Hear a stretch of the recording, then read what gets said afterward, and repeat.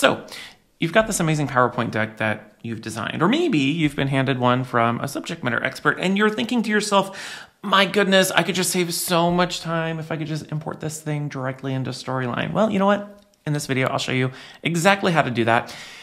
And then I'm going to tell you all of the reasons why I never import slides into Storyline. You're going to want to stick around for this one.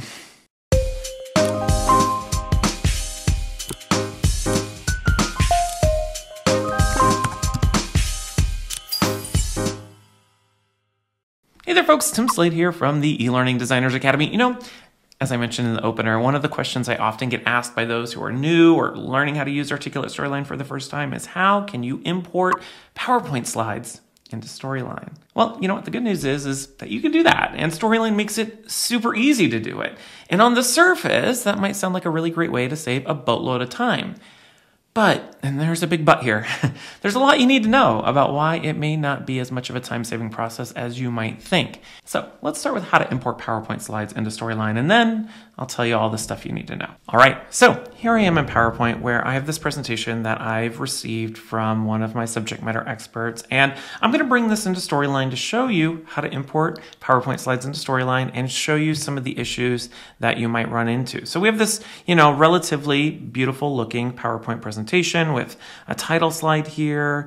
We have this slide here with an image, some pretty easy peasy stuff. We have this slide here with some smart art in PowerPoint, this slide here with these different icons, all sorts of stuff. It seems like pretty straightforward content here. So I'm going to go ahead and close out of this, and let's go into Storyline here to import it. Here I am in Story View, and I'm just going to open up here into Slide View. Now, before I import my PowerPoint slides into Storyline, I want to highlight a couple of things that you need to take into account before you begin importing. First things first, you want to make sure you have PowerPoint installed on your computer. It won't import it otherwise. And for most people, that's going to be a non-issue. But if you're like me, using Articulate Storyline on my Mac via Parallels, it's not good enough to have PowerPoint installed on my Mac side. You also have to have it installed on your Windows side. So that's a little bit of a caveat that you need to be aware of. The next thing that you need to be aware of is that you need to make sure your slide aspect ratio or slide size is the same as the slides in which you're importing. So by default, when you open up a new project in Storyline, you get a 4:3 aspect ratio. It's a square slide size here.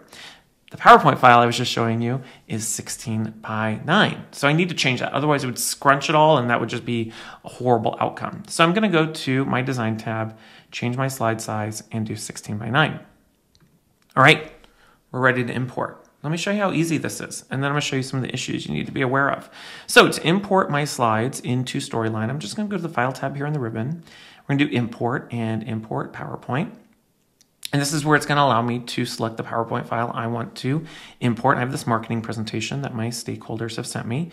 So I'm going to click Open, and what Storyline is going to do is it's going to scan the presentation, and it's going to show me a series of thumbnails for all of the slides that I can import from PowerPoint. And by default, they're all selected here. I could choose to select none and then choose which ones I want to import, or I can select all and import them all. In this case, we're going to import them all just to see what it does. And then down here, I can choose to import into a new scene or into the current scene. So I'm just going to import these into the current scene that I have opened, and then we're going to click Import. And what Storyline is going to do is it's going to scan that presentation, and it's going to take all of the shapes and the text and the images and everything else, and it's going to convert most of it into editable objects in Storyline so that we can edit the text and the shapes and all of that good stuff. So we'll give it a moment, and then I'll be back here to show you the output. All right, so Storyline has finished importing my slides here.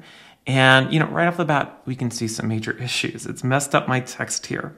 But otherwise, Storyline has done a relatively acceptable, maybe acceptable. It's an okay job importing my slides from PowerPoint into Storyline. But as you can see, there's a lot of issues here with some of the text, the layout of objects.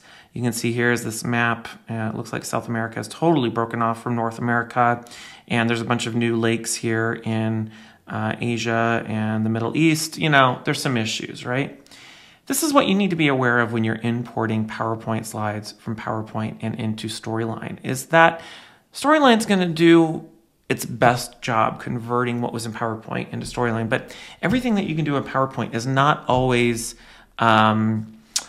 supported in Storyline. So for example, the reason my text looks a little messed up here is that the PowerPoint file I was using had certain fonts that I was using that weren't available on my computer. So it just replaced it with basic text here. On this slide here, this image had a different effect applied to it. That's not supported here in Storyline, so it's just replaced that with a simple border here. Here's another really great example. On this slide, I mentioned earlier that this image here was Smart Art, right? If you've ever used Smart Art in PowerPoint, it creates these charts and graphs that you can edit. Well, Storyline doesn't support Smart Art, so it's converted it into a static image. I can't edit it here. And so whenever you're importing PowerPoint slides into Storyline, you have to go through it and do a spot check, a really detailed spot check to see what did it do to your text, to your colors, to your shapes, to your images. Depending on what you're importing and how you set up your PowerPoint file and how complex it is, colors might change, shapes might change, animations will likely change, Smart Art will get converted into static images, etc., etc., etc. I say all of this because while it might seem like importing from PowerPoint into Storyline can save you a bunch of time, by the time you finish going through and checking everything, fixing everything, it probably would have been faster just to rebuild this from scratch in the first place. So whenever you're thinking about importing PowerPoint slides into Storyline, you kind of have to do a cost-benefit analysis. I would have just rebuilt these in Storyline because then I would have known it's done right and I would have complete control over everything and I don't have to worry that maybe something that was a certain way in PowerPoint didn't get brought over. So I'll include a link down in the description about all the different things that are and are not supported when importing from PowerPoint into Storyline, and then you have to decide what's going to be best for you. You know, as I always tell people, your results may vary. Okie dokie. So that's how to import PowerPoint slides into Articulate Storyline and why I don't think you should bother with it at all. Of course, your results may vary. So if you have a huge PowerPoint deck, by all means, feel free to give it a try and it may work for you.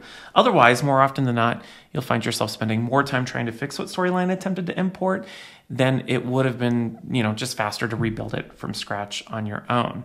So of course, I want to know what you think. What other tips or questions or thoughts do you have about importing PowerPoint slides into Storyline?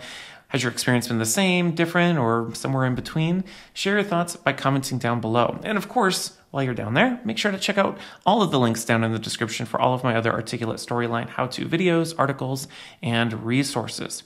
As always, I want to thank you so much for watching. If you haven't done so already, make sure to click the like, subscribe, and bell buttons down below to get alerted the next time I publish a video just like this one. And of course, join us inside the eLearning Designers Academy, where we help new instructional designers and eLearning developers grow their careers by focusing on skills first. Otherwise, my name is Tim Slade, and until next time, I'll see you around.